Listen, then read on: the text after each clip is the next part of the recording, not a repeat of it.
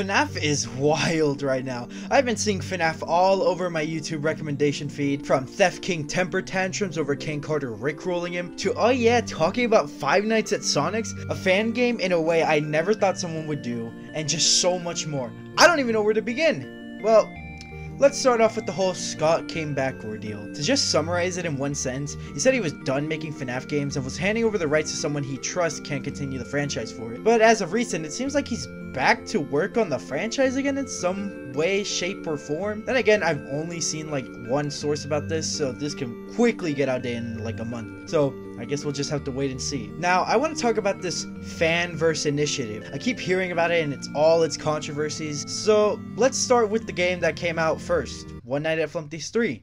So Jonah Chroma was one of the first of the Fanverse devs who finished this game, but unfortunately he ended up in some controversy that I'd rather not talk about, since when I first heard about it, I was rather upset about it, and now I'll never have a Birthday Boy Blam plushie because of it. But let's move on to something recent. Pop Goes Arcade came out recently. Despite having never played any of the Pop Goes games, I've actually considered it because, well, it's got the Scott seal of approval, and I've seen plenty of reviews on the game being positive, so it must be a good game. Now, FNAF Plus, huh? What a wild story that is. Fnaf made the FNAF 2 open source game and it became really popular with a lot of FNAF YouTubers. But Scott took it down for being too similar to his games. But after Fnaf gave his criticisms to Scott's original games, Scott invited him into the Fanverse and gave him permission to make like FNAF Reimagined, also called FNAF Plus. Now here's my favorite part about the whole Fnaf story. My man played Security Breach, hated it, and now uses that as his motivation to work on the damn game. His mindset is, my game cannot be as bad as the dumpster fire known as Five Nights at Freddy's Security Breach. I don't know about you guys, but seeing that makes me believe Fnaf is already making one of the greatest FNAF fan games that will ever graze the FNAF community. I can't wait for that game to come out. Now, what's next on the list? Ah yes, Emil Mako in Five Nights at Candy's. Actually, what is there to say about Five Nights at Candy's? I haven't seen any updates about it. All I know is that a fourth game is in the works, and while that's pretty exciting, I'm not really all too hyped about it. For all I could know, it could be a mix of FNAF 4 and Sister Location, because that's how I feel the Candy series has been like these past few games. Five Nights at Candy's was a mix of FNAF 1 and 2, Candy's 2 was a mix of 2 and 3, and Candy's 3 was full-on FNAF 4, but better, but more exploitable. So if the pattern were to repeat itself, we're about to get a mix of FNAF 4 and Sister Location, or just full-on Sister Location, which was a game I very much disliked. So I'm hoping Emil Mako just gives us a masterpiece that's worth its price. Now on to what I'm most excited for in the Fanverse, Nixon and the Joy of Creation. Now, I've thoroughly followed the updates Nixon has gotten, and I gotta say, my favorite update was the one where he was finally no longer contractually obligated to develop Dark Deception. I think that's what happened, right? Anyways, now that he can finally work on the Joy Creation, I cannot wait to see how the Ignited Collection will come out and how much more terrifying and fun it'll be. The Joy Creation brings a unique fear to me that I've never felt in any other horror game. Seeing the new models and what's coming to the Ignited Collection, I just can't wait to finally be able to give Nixon my money for his game. Weird thing to say, but I ain't afraid to admit it. Once again, I'll say it. Joy Creation is the game I'm most excited for and can't wait for it to come out. Well, I believe I've talked quite enough about the Fanverse. Let's move on to something else. Now, as of writing this video, my YouTube feed has always contained 1 to 3 videos about how FNAF is in some controversies, whether it being how Security Breach was FNAF's biggest flops, to Theft King being a man-child while fighting with King Carter, and how the Fanverse is quote-unquote dead. The last one will be fun to tackle. Well, let's see. Security Breach. I absolutely hate this game and refuse to believe that it has a very positive review on Steam. And the game is just so boring. I'm with Fnaf about the game. Everything he said about it, I agree. Look at how they massacred my boy. I can see why there's a lot of videos on the fact that Security Breach was a bad game. Hell, I tried replaying it the other day and I got so bored of the game, I reached the daycare and just quit because I was just so bored. But hey, the game made bank, so it did its job. Is it fair to say the game flopped?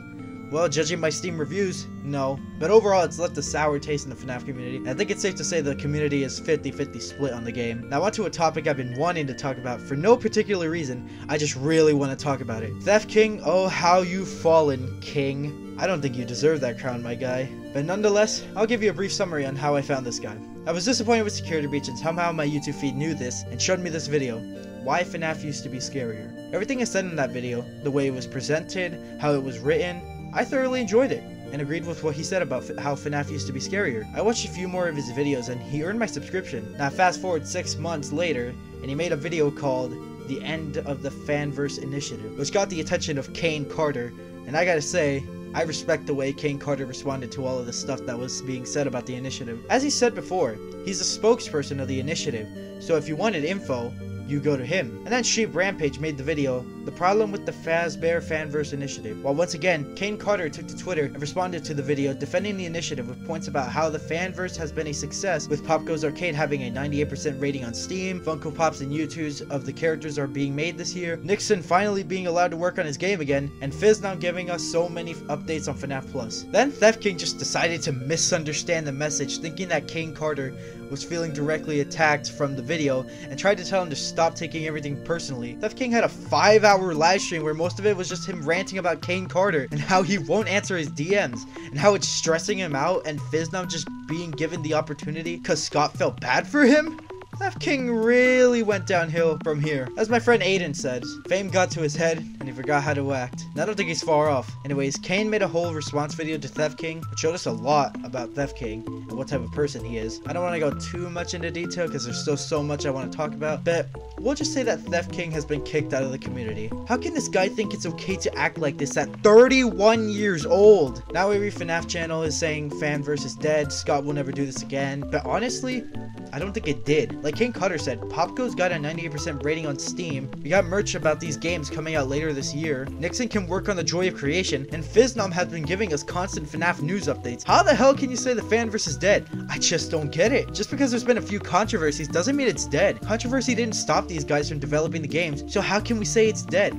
I don't understand it, I don't get it, and I don't want to know what these guys are thinking. Now, I want to dedicate this segment to someone I've been watching for a while. Yeah is another FNAF YouTuber who has been making FNAF fan game reviews for a while now. He started with Candies, then a reimagined FNAF 6, and now my favorite video of his, Five Nights at Sonic's. I can't believe this guy sat through all 5 games. I've played them all, and I wish I could just see his raw reactions to each game. Like how the power is in the first game, very unfair, I've done it, it's hard. Or how unfair / unoptimized Five Nights at Sonic's 2 is. He said in videos before that he hates FNAF 3. So I was so curious on how his playthrough was for Five Nights at Sonic's 3. Seeing as they're kind of similar, but sort of different. One thing I am most curious about was his playthrough through FNAF 4, because he said that FNAF 4 is one of his favorite FNAF games. FNAF 4 being kind of similar to Five Nights at Freddy's 4, I wonder. I know he said in his video that he didn't get through the game, but still, I wonder what his initial reactions was about the game. And I wonder, he said this in his video, but how did he initially react to how slow Five Nights at Sonic's origin felt? I know he talks about his experience about the games, but I want to see the raw footage of those playthroughs. Nonetheless, the fact that he made a whole video on the Five Nights at Sonic series baffles me, because it's something I never thought I'd see someone go through. Massive respect for and he's earned my subscription since he started his channel with his YouTube shorts. If you find this video, I'd love to collab on a fan game review with you. Hit me up on Discord or leave me a comment letting me know if you'd like to do a video together. Other than that, guys, go subscribe to he makes awesome videos and he deserves it. Well, what'd I say? FNAF is wild right now. I wonder how much longer until all the heat dies down.